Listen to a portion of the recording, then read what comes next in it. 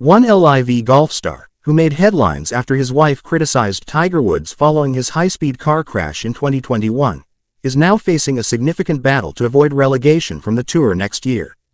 Perez has struggled throughout the 2024 LIV Golf season, narrowly escaping relegation by the slimmest of margins. The Arizona native ended the season ranked 48th, just one spot and 1.56 points above the automatic relegation zone. Had Kalle Samooja not made a crucial error by shooting a final round 71 in the last LIV Golf event of the year, Perez's situation might have turned out very differently. As it stands, assuming he's picked up by a team during the free agency period, Perez will retain his LIV Golf contract for 2025.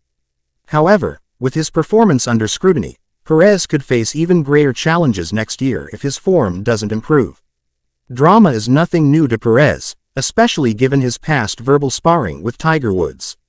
Woods, a vocal critic of LIV Golf since its inception in 2021, had previously remarked that players leaving the PGA Tour for LIV were motivated solely by money. Perez fired back, calling Woods' statement the stupidest I have ever heard, on the Son of a Butch podcast. He pointed out that Woods himself signed a $40 million deal straight out of college and enjoyed flying on a private Nike jet. The feud didn't end there, as Perez's wife, Ashley, also took aim at Woods.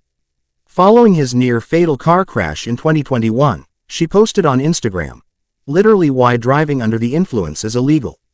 I don't feel bad for him. Thank God he didn't kill anyone.